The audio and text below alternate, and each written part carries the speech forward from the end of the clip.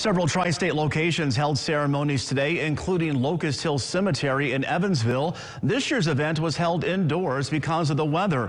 Those attending witnessed the laying of a wreath, a 21-gun salute to honor the fallen, and a benediction for our veterans. Those who serve find themselves in a different category, and you have more than just friendships in the military. You have comrades, and there's a difference there. It's just an entirely different experience, and it's something that you will keep with you for the rest of your life. He also stressed the significance of expressing gratitude for those who have sacrificed so much.